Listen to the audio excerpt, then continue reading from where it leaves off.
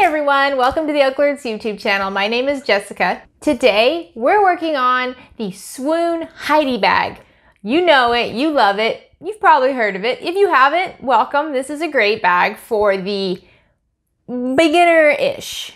And I'll get to that in just a minute. Before I start, I have to give a quick disclaimer. I am in no way affiliated with or sponsored by Swoon. All purchases were made by me at full price. All opinions expressed are my own. I am sharing this tutorial purely because I love this pattern. So the bag we're making today is the Heidi bag. The Heidi bag is actually a free pattern on the Swoon website, and it's great if you have a bit of bag making experience. For example, maybe you made a boxy bag, or maybe you made one of the snack pouches from another one of my tutorials, and you have become comfortable with using a zipper. This is going to be the next step up. This is a great pattern because it's going to still be a beginner level pattern, but it's also going to invite you to try some new techniques that you might not have done before. So before we get started, let me just remind you to subscribe down below so that you can keep up to date with all the new tutorials we're coming out with. Like this video if at any point, you like the video, and let's get started. So this is the Swoon bag, right? This is a freaking cute bag. This is a small size and it has a wristlet with it. As you can see, it has a magnetic clasp and you open it up like this and it's got a zipper on the top. Bam, look at that, right? Super cute. It also has a very convenient zipper on the back. I am honestly kind of shocked this is a free pattern considering how sleek of a bag this is and how many different additions there are to it. So download it. It's free, guys. It's free. And free patterns are a great way for you to find out if you like the pattern writer or not. There's a lot of beautiful patterns out there and there's a lot of beautiful bags, but if you don't click well with the pattern writer, purchasing one of those patterns is going to do you no good. It's just going to be a waste of money. Always try designers' free patterns first so you can kind of get a feel for how they explain the steps. And then if you like it, go ahead and buy them. Swoon is great. She provides tons of examples and tons of pictures. So this is the small size, and then this is the large size. I love the large size. This is actually like my sewing bag. I keep all kinds of stuff in here. But you see, it also has the big back, and then it has the top, just like the small. This is just clutch size. You can add some D-rings on the side and a strap and make it, super cute little bag. This would be a great crossbody bag. So as usual, I will have the timestamps for every single step of the pattern in the first comment down below. So if you just need to kind of skip to maybe you're on step 4 and you're like, I can't see it, click right there. It's gonna take you to step 4. So let's get started, guys. Let's go over what we need. First thing you're gonna need is the pattern. I like to print off the patterns and store them in these large manila envelopes. And that way I can also keep all of my little pattern pieces in there and all the instructions, and I can easily find what I'm looking for. So today we're actually making the large clutch size, which is this one. The large clutch size does not have a wristlet. If you're making the smaller one and you want to add a wristlet, I have a tutorial on how to do that, and I will link that down below. Next thing you're going to need is half a yard of the exterior fabric. Today we're gonna make a fun little Toy Story bag, because why not? Toy Story's fun, right? This fabric is from Backstitch Fabrics. If you have looked into Backstitch Fabrics, you know that their fabrics can be pretty difficult to get a hold of, but I will put links down below to help you find this if you're interested. You'll also need half of a yard of lining fabric. This is my lining fabric. You're gonna need some vinyl for that accent on the front of the bag. The vinyl I'll be using today is this sparkly pink vinyl. I got this from So Sweetness. I'll have a link for it down below. I like to pick a vinyl that's kind of shown in one of my prints, unless you're doing a very basics bag, maybe like a beige bag with like a black vinyl or a dark brown vinyl, something very simple. But for me, I'm colorful, so it's a colorful bag. Next thing you're gonna need is a 30 yard of fusible fleece. This is obviously quite a bit more than a third of a yard, but this stuff is thick. This is gonna make the bag look like you bought it instead of like you made it. So you're gonna need is 2 yards of a fusible woven. She suggests SF101, which is this by Pellon. It's the pink label, SF101 Shape Flex. I have a lot of this and it's fine. I actually prefer to use woven fuse. It's by Barb's Bags, and I'll have a link for it below. This is actually a lot wider. It's actually 44 inches wide instead of this, which is not.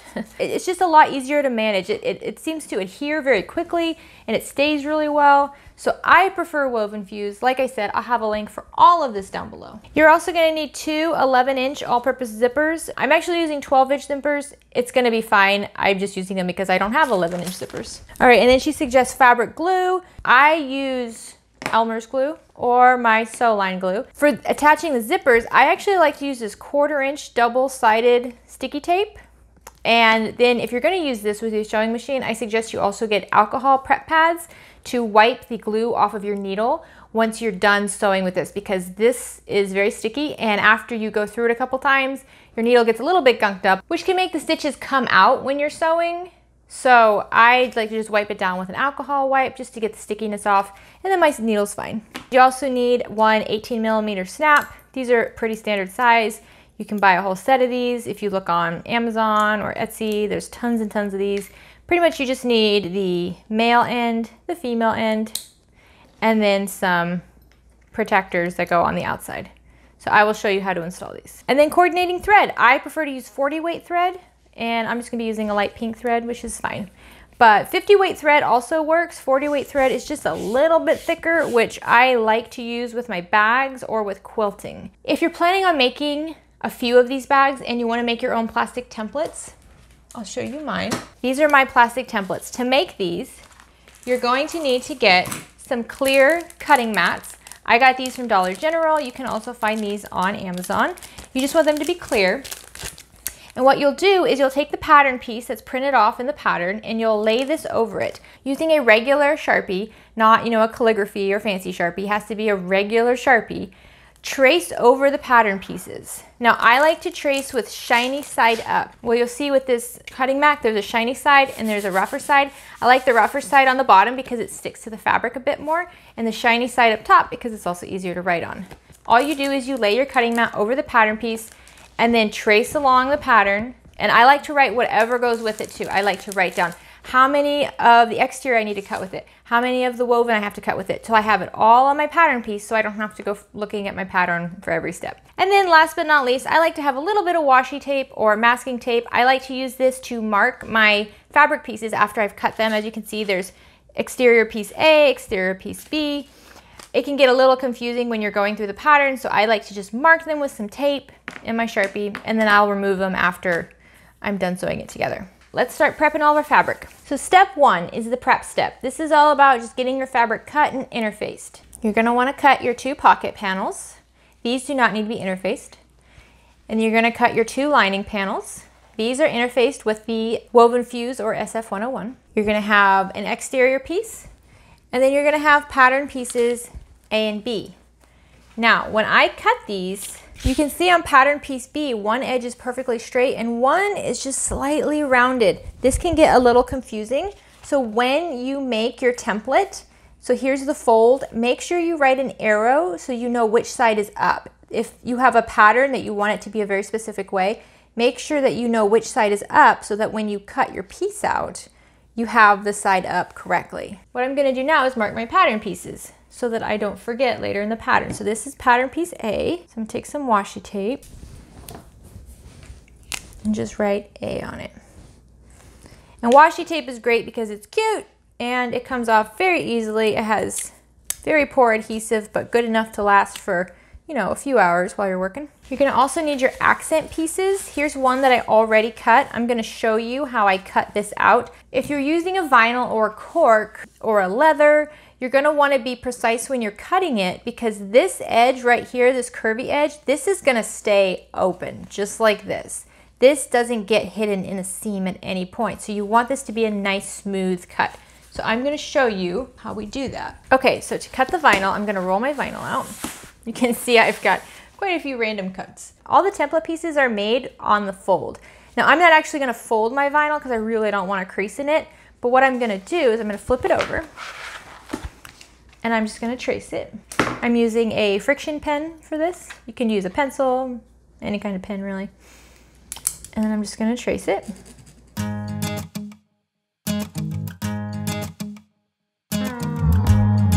So now I'll take the template piece and line it up against these 2 markings that I left, just so that it's straight. And then I'm gonna continue on. All right. So now I'm just gonna take some scissors and cut it out.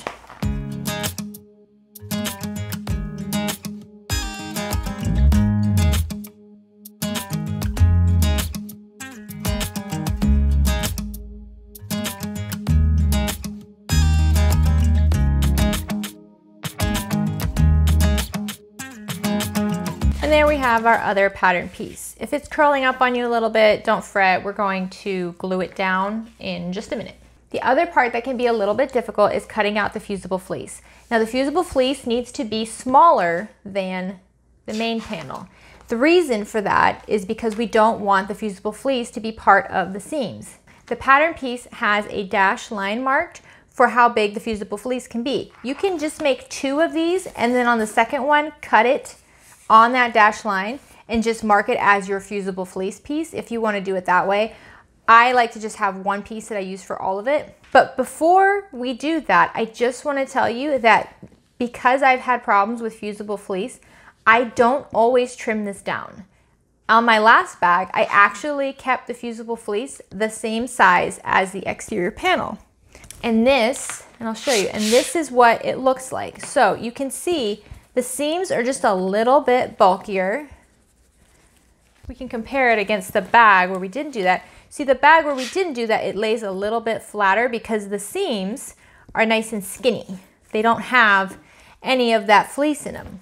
This one does. So it just depends. If you don't mind a bit of a cushier bag, then you know what? Don't even stress about this. Just make the fleece panel the same size as the exterior. If you really want that much sleeker hold, then cut it down.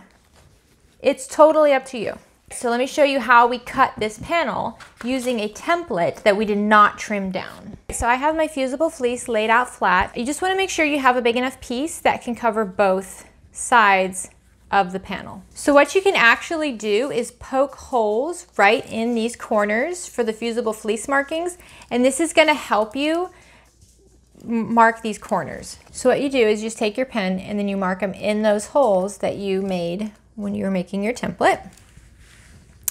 And then use the edge of the template to make a straight line from each of the dots.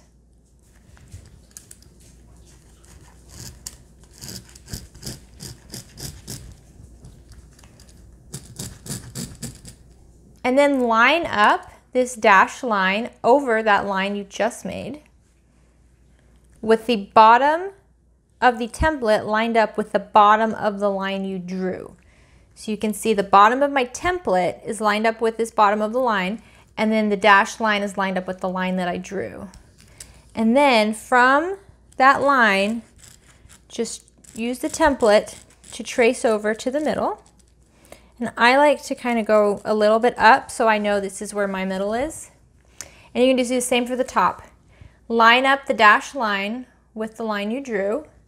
Arrange the top of the template so that it's at the tip of that line, and then just draw from the tip of the line over to the edge and then mark where the fold goes. You should have something like this now. Now what we do is we fold our fleece at these 2 small lines. Now to help me with cutting, I like to pin the whole panel together. So I just go around putting pins. Because I'm going to be picking it up to cut it, I'm going to be moving it around a lot, and I don't want to have any wonky cuts. Just like that. And now I just cut it out.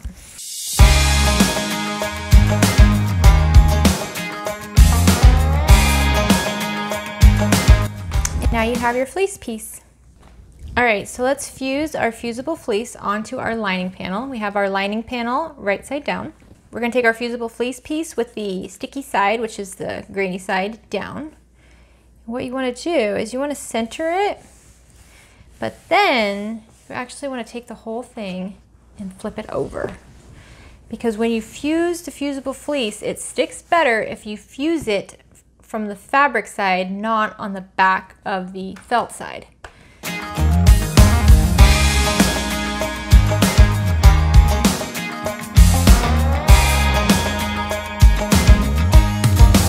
do that for both lining pieces. And now we can go stitch this bag together. So step 2 is adding the accent panels. We're gonna take a large exterior cut, and then we're gonna also use our accent panel. And what we wanna do is we just wanna stitch it on the bottom just like that. To help us, we're gonna glue it down. So I'm gonna take some trusty Elmer's glue, and I'm just gonna glue all over this. And then just position it where I want it. To help keep it in place, I'm just gonna clip the edges down. All right, so one is ready. And then we're gonna take panel piece B, right side up, and we're gonna glue the other accent on the bottom of this piece.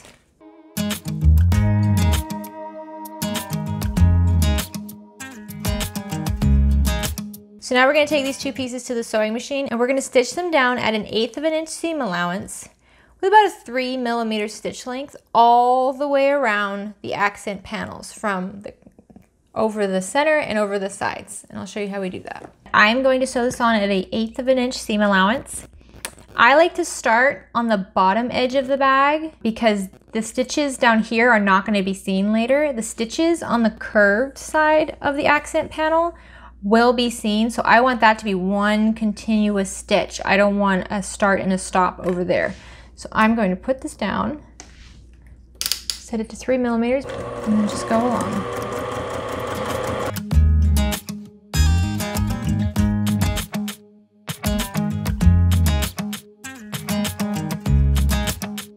So when we're stitching on the top curve part, the trick to having it look neat and not choppy is to pretty much not stop. So go slow. I'm gonna set my machine pretty slow, and I'm just gonna go nice and slow along this edge, turning it as I need to.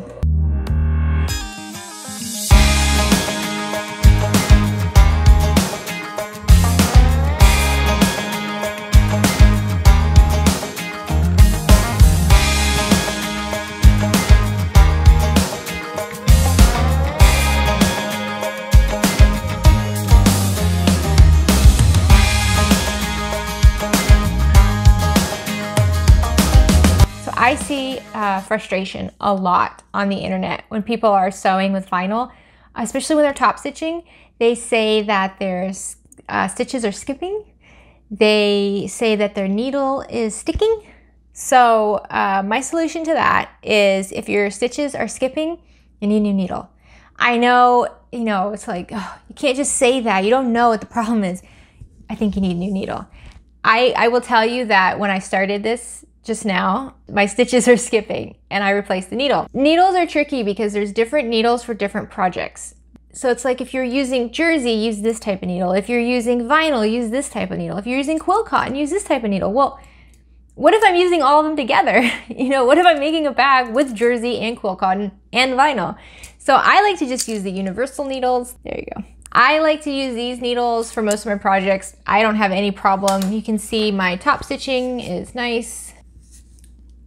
Yeah. Your vinyl shouldn't stick underneath your presser foot if you have a cotton back. The problem with vinyl seems to be if the vinyl side is down against the faceplate, then it's gonna stick because it's a bigger space, right? You have a lot of sticky here sticking to the metal, so it's not gonna move through smoothly. So with this project, we don't have any of that, right? We just have vinyl on top. If you're using a foot that is smaller and you're using stitches that are longer, it gives it much less time for the fabric to be pressed against the foot.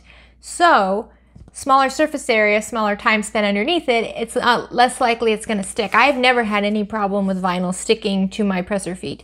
If you have any vinyl questions, if you have any sewing with vinyl questions, ask down below. Anyways, back to sewing. So now we're on step 3, which is creating the back pocket. What we want is to combine panel A and panel B to create one larger panel, and along the connection we're going to have a zipper, which makes an adorable zipper on the back of the bag. So right sides together, A goes down on top of B, and then we're just gonna line up the tops. Okay, so first thing to note is this is gonna be a 3/4 of an inch seam allowance.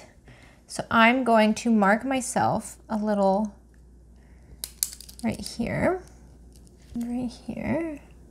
And then what we want to do is we only want to securely stitch down the ends. We only want to securely stitch down 1/2 inch on each side. So I'm going to mark 1/2 inch. So I know this is my line. And then I'm going to mark 1/2 inch on this side.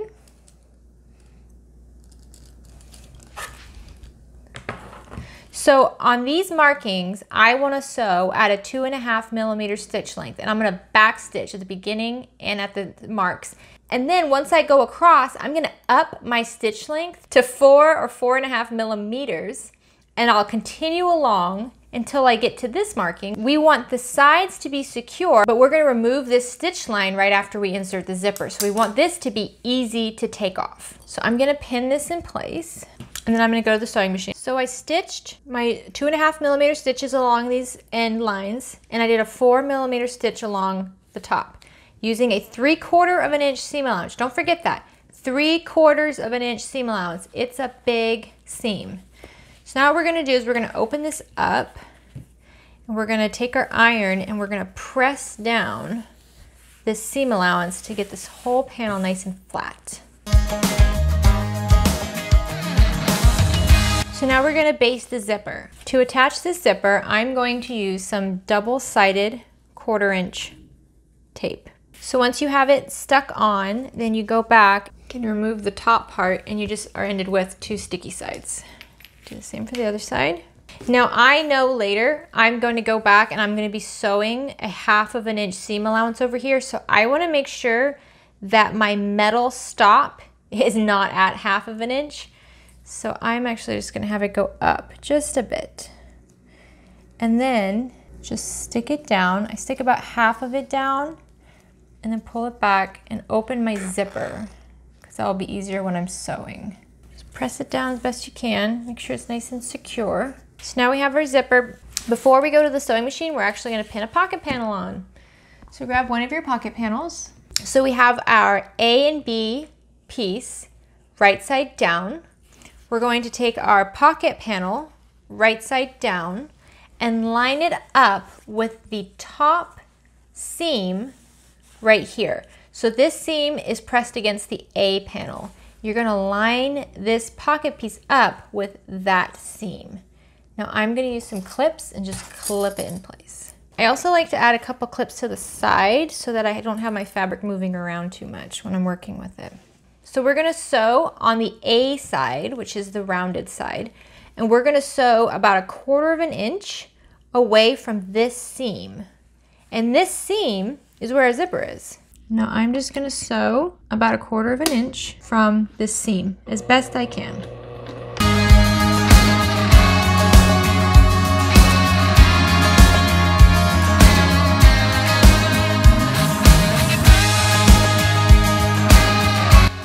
Once I get to the zipper pull, I'm actually going to very gently pull it down past this.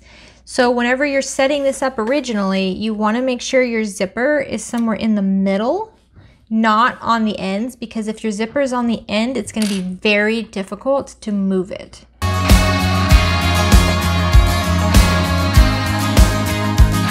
So here's our bag. We just sewed this on right here, and this is going to be the top part of the pocket. Now we're going to add the second panel. So the second panel is going to be added the exact same way, just on the other seam. So we can open up our panel, flip our bag around. So now we have the wrong side of B on top and the right side of the previous pocket panel on the bottom. What we're going to do is we're going to line up our second pocket piece right side down, and we're going to line it with this seam, the seam that's pressed against B. So now just clip this on to this seam's edge. Clip your pocket piece on to the B seam's edge. And we're going to do the same thing, sewing 1/4 inch seam allowance. So what I just did was press down this pocket piece against panel B, and then I trimmed off the excess of the pocket pieces so that it's all flush. So now I want to stitch the pocket piece onto the exterior piece. What I'm going to do is I'm going to start just above the zipper, and I'm using 1/4 inch seam allowance. I'm going to go all the way down over the vinyl, all the way along the bottom, back up to the zipper and just past the zipper.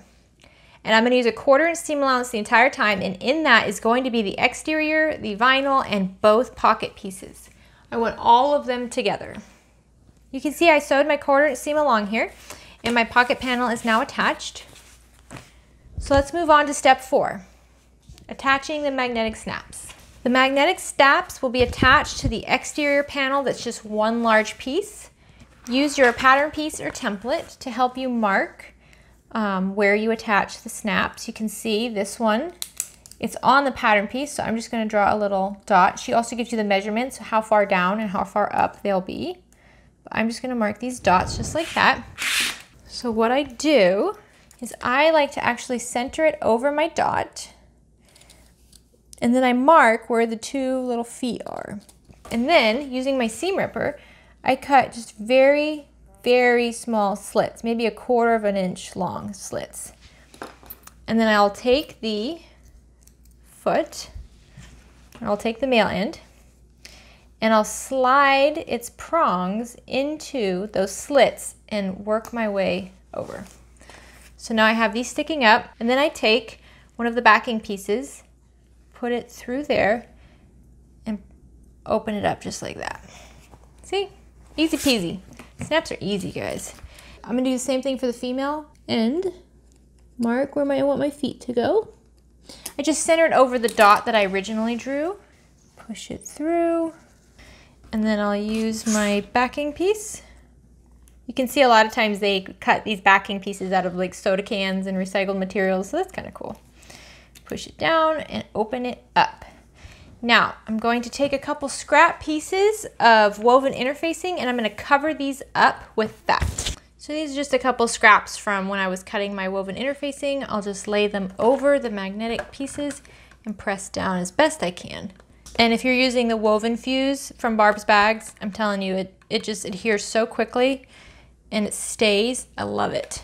So step 5 is adding a wristlet strap. Since we're doing the large clutch, I'm actually not going to do that this time, but I do have a video linked below and up above on how to make the wristlet strap and how to make a 2-toned wristlet strap and how to add it to any bag, including this one. And you can see if you actually did 2 D-rings and swivels, you can make a super cute small crossbody bag. So those are linked below. On to step 6, which is attaching the main zipper. You're going to want to mark 3/4 inch away from each end along the curve. And then what I like to do is I like to fold my fabric on the top in half, pinch it, and mark the center. And then I'll do the same for my zipper. Fold my zipper in half, pinch it, and mark the center. So then I take my center of my zipper with the center of my external piece, and I line them up just like that. And then I will clip it, and then I'll just go all the way around until I get to that 3/4 inch mark. Once you get to your 3/4 inch mark, fold the zipper tape up just like that. You want it pointed straight up so that the zipper goes off the edge. And now do the same for the other side.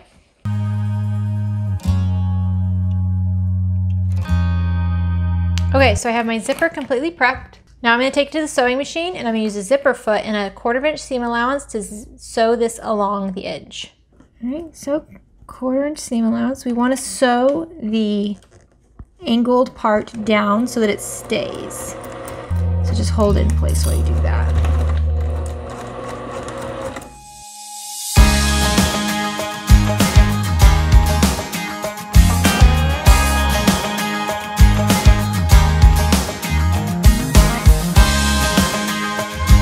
So we have our zipper attached. Now we need to add our lining piece. So we're going to take our exterior piece with the zipper up top, right side up, and we're going to take a lining piece that has the fusible fleece on it, right side down, and we're just going to pin them together.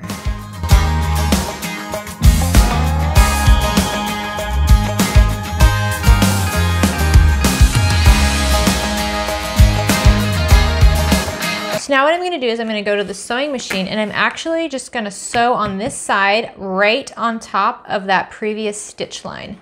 You want to make sure you start and stop a ½ inch away from these edges. So I'm going to mark that just so I remember ½ inch away. And this is because you're going to be opening up this seam later to finish the bag. Right there. So I'm just going to sew along this edge from this mark to this mark, just going right over the previous stitches. So I'm going to trim these zipper tabs off. Now the pattern does not have you top stitch right now. The pattern has you wait until the end to top stitch. I prefer to top stitch now. So I'm going to push this out, wrong sides together, and I'm going to press along this zipper. Now the trick to top stitching is you need to make sure you only top stitch by the zipper, okay? So you don't top stitch over here. You top stitch from the zipper start to the zipper end. If you do that, you shouldn't have any problems later. So I'm gonna press this and then go to my machine and use 1/8 inch top stitch. All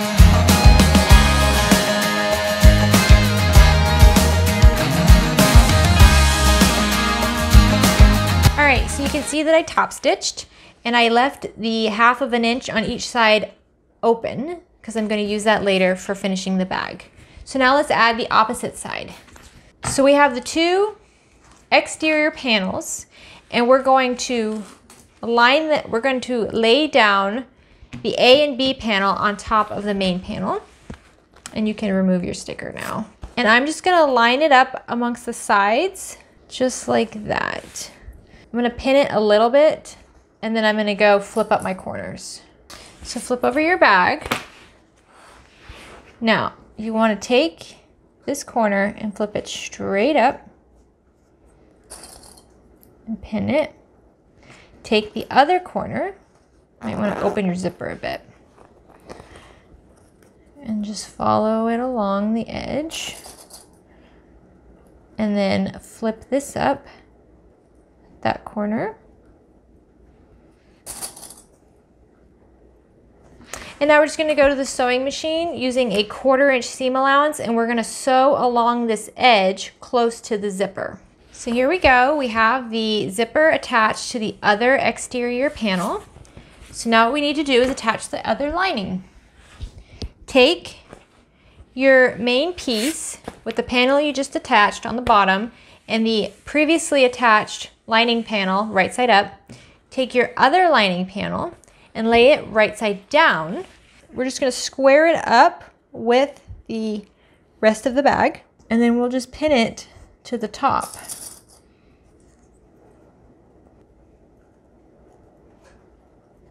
Once again, we want to make sure we start and stop our stitches ½ inch away from the edge.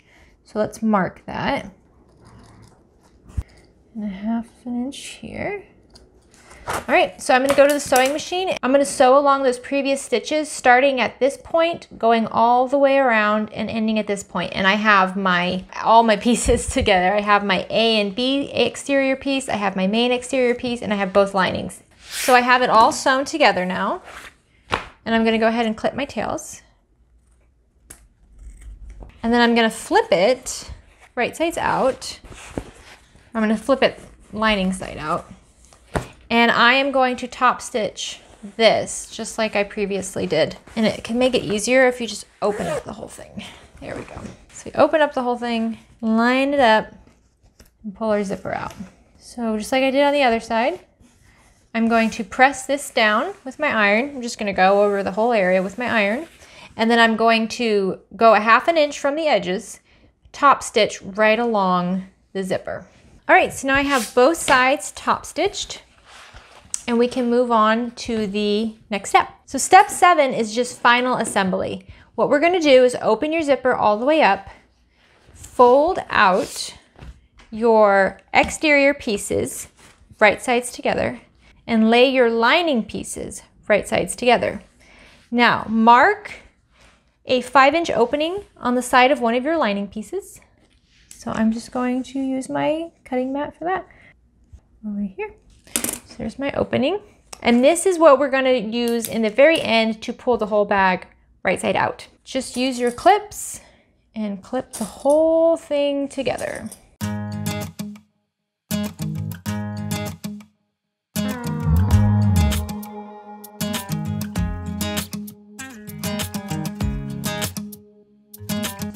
When aligning the exterior pieces, I like to make sure that my vinyls are point to point. So, because that will probably be the most noticeable. If you're a little off, where the vinyls meet will be noticeable if they're not together. So, and then I'll just work the bag to line up correctly everywhere else.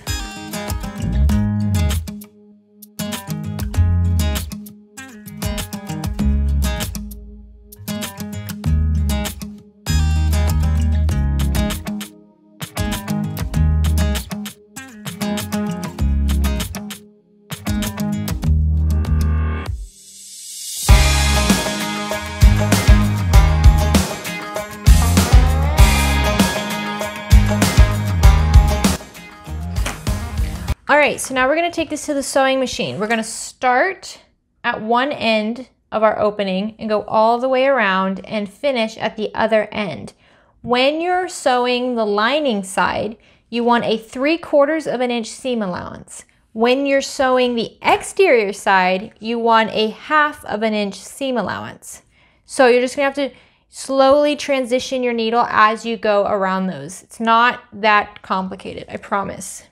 So my washi tape that I'm using here is lined up so that the edge closest to the needle is at a 1/4 of an inch seam allowance, and my washi tape is actually 1/2 of an inch wide.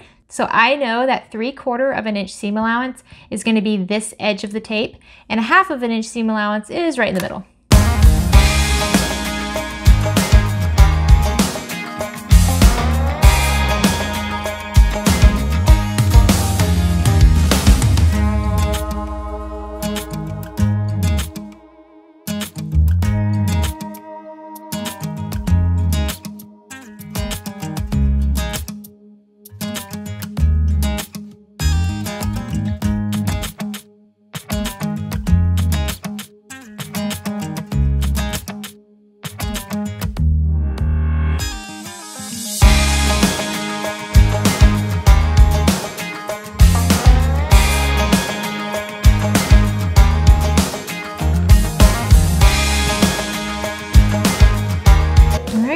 Reach my mark, make sure I backstitch.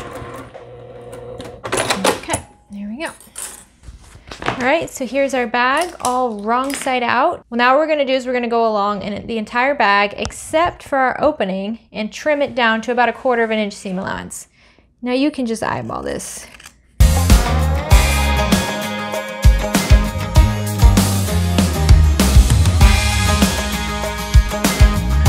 So now we're gonna turn the bag right side out.